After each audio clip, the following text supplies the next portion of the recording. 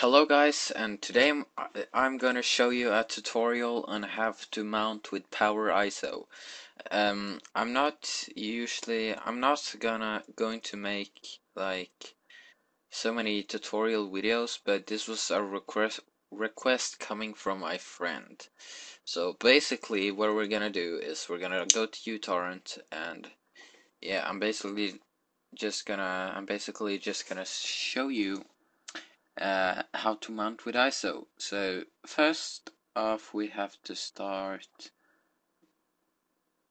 finding something that's using PowerIso. So yeah, probably I think no.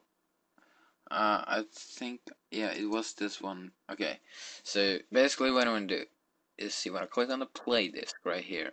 Let's say that this is your game, right?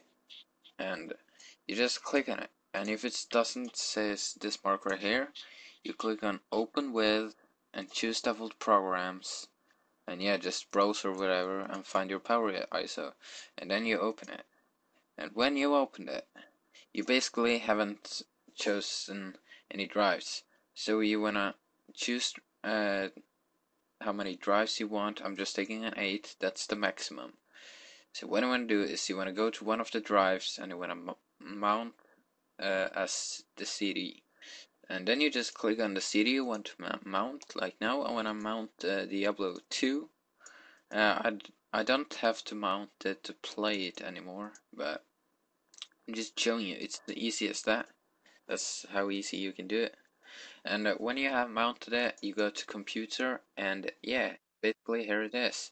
I have already installed